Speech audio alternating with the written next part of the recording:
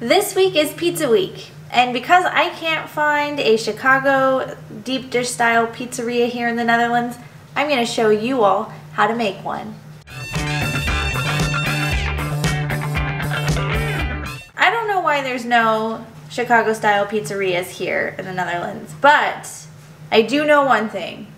People do enjoy Chicago deep dish pizza, and my partner's favorite pizzeria in America is Lou Malnati's, and they have this really great buttery pizza crust that is not made with any butter. It tastes really, really delicious. I spent hours researching how to make this crust, and I spent multiple attempts trying to figure out how to make it just right, and I've come pretty close. So I'm going to teach y'all how to do that so you can have your own Chicago deep dish Lou Malnati's pizza here in the Netherlands. So what you will need to do this is just a couple of easy ingredients and just a single bowl.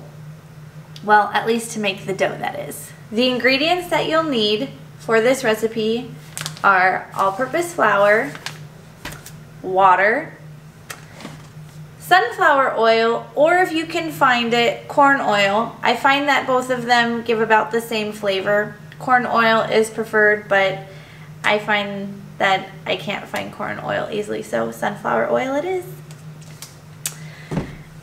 And active dry yeast. And to coat the bowl, you need some olive oil. Take out your bowl, and I'm going to put it on my handy dandy scale. So bowl on, scale on, and because I am using instant dry yeast instead of active dry yeast, I'm not going to have the yeast sit in the warm water first. So I have my bowl on, I have my kitchen scale on, and I'm going to put in 250 grams of flour. Okay, perfect. So I have my 250 grams of flour. Now I'm going to sprinkle in 2 grams of instant dry yeast. Alrighty, there we go. And then after that, I'm going to put in my warm water. I did not boil this. I checked the temperature to make sure it was at 110, and it is. So now I'm going to put it in to the bowl, and I only need 113 grams of water. Be very slow if you're doing this all in one bowl. Okay.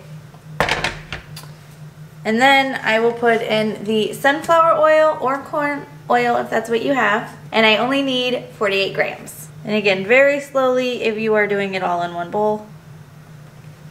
I am sure if there's anybody who is a professional chef watching this, they will say don't follow any of her directions, but yeah, I don't know. That's how I do it, and it turns out well. So I'm not a professional, nor do I use professional techniques. And you need a spoon to mix unless you want to use your hands. But you just need to mix the dough until it comes together. You don't want to knead it because you want the dough to be very soft. So you don't want to develop any of the gluten in the flour. By the way, this crust makes 1 8-inch round deep dish pizza. I only need to make 1 deep dish pizza, so I like to have a single recipe.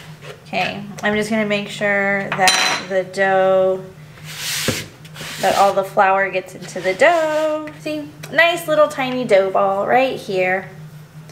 Okay, so then I'm going to put some olive oil in this bowl and swirl it around and make sure that the dough is also covered in the olive oil. Okay, it's all good. And then I'm going to put plastic over it. I need to go get my plastic because I forgot to bring it over. And cover it in plastic.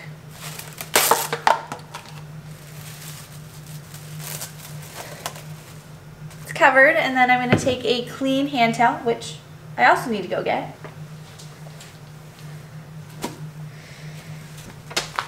And now I'm going to take this bowl and put it in my spare room where I have turned on the heater so that it is a nice warm place for this dough to rise. Now I am going to do a warm rise followed by a cold rise. What that means is I'm going to have this rise for about 8 hours, and then I'm going to throw it in the fridge for another about 12 or so hours, up to 48 hours, so you can have it in the fridge for quite a while. And then I'll take it out and make a deep dish pizza with it. So after all of that stuff is done, I will be back to show you how to assemble and bake it. Okay.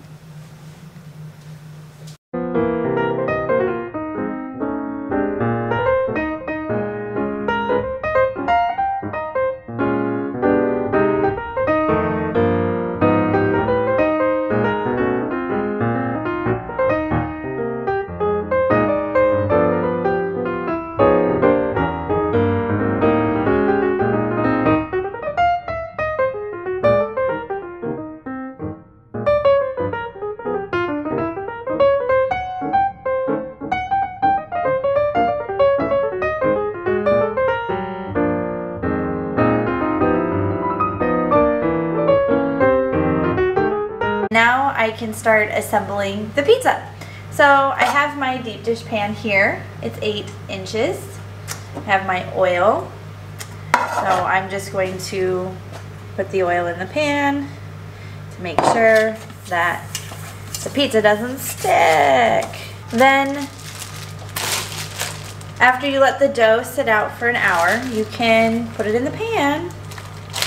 So you just want to use the tips of your fingers to push it to the edges, like so. My oven is preheated. Sorry, that's what keeps beeping. Just gonna make sure it doesn't turn off. Make sure that you really push the dough into the little corner of the pan. I know it's round, but there's that edge that comes together. You gotta make sure it really gets in there. And then push the dough up the edges. Now you're gonna have some extra dough, just a little bit. Go ahead and just tear that off. And my countertop is clean, which is why I'm just putting the extra dough on the countertop.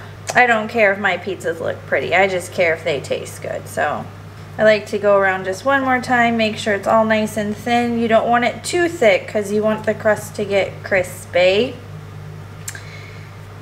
Okay, so voila.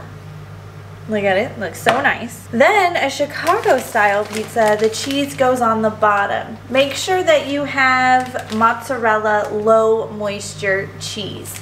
You can get this at Derek. If you want though, I suggest going to a specialty cheese store and getting slices of mozzarella. It's better than the shredded stuff, but I'm making this on the fly, so I just picked up what was at the grocery store real quick.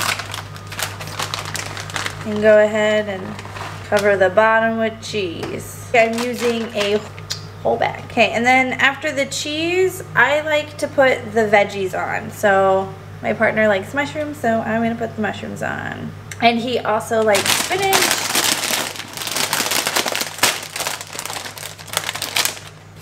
So a little handful of spinach goes on next. And then he's not a vegetarian like I am, so on goes some sausage.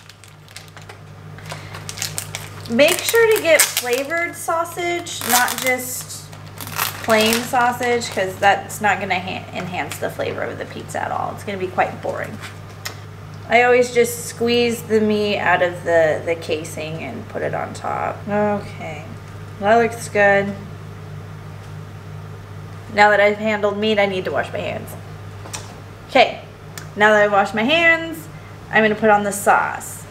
Real quick before I do that though, what I did to make the sauce is buy this little can of tomato paste in this chunky can, and I used all of this one. And then I just used enough of this to make the sauce thinner. And then once it's, you know, a little bit thin, then I put in maybe a teaspoon of sugar. It wasn't much, just so that it wouldn't be so tart. And then that seemed to have made a nice sauce that is kind of similar to the sauce on Lou's pizza. If you really want to get a good tasting sauce that tastes like Lou's, you need to buy a can of 6-in-1, but you can only get that in America, and Amazon doesn't ship it here to the Netherlands. So you're gonna have to either make some connections in America to bring you them, or when you're there, order them. I don't know what to tell you. Okay, well, now the sauce goes on the top.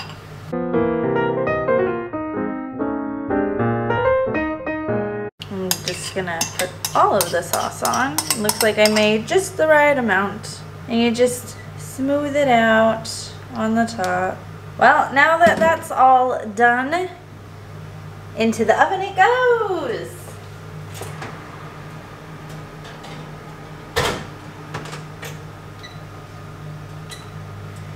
Now, my oven is a convection oven, so it tends to cook the pizza very quickly.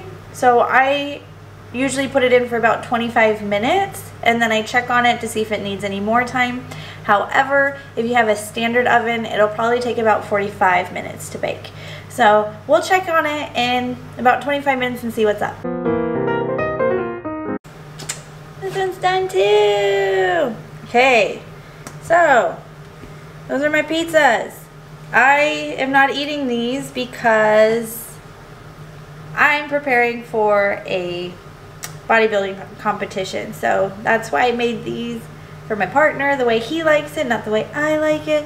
So he's going to enjoy them, and I hope you make one and enjoy it as well. If you have any questions about this tutorial, please comment down below and I will try to answer them to the best of my ability.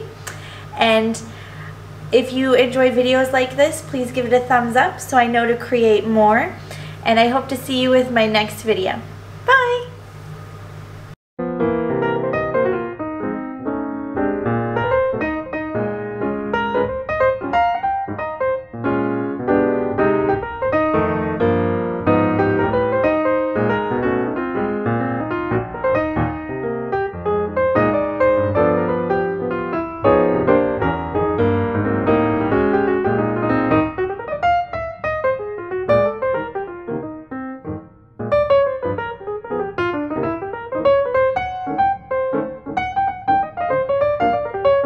So excited to make this video. I didn't prepare all of my ingredients, so I'll have to come